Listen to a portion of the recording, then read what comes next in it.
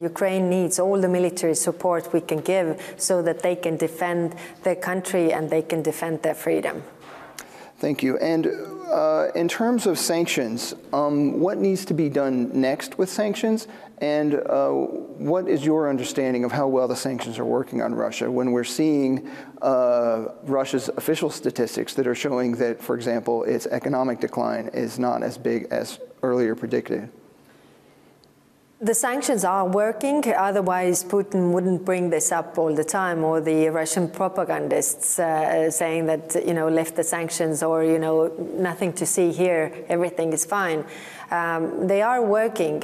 What we have to work on the European side is, of course, to deal with the circumvention of sanctions, not only the sanctions that we put in place, but that they actually work and there are no loopholes. And that is something that we have to move on with, making, circumvention of sanctions also criminalized. And what is your prediction on when and perhaps how the war will end? The war will end when Russia realizes it was a mistake.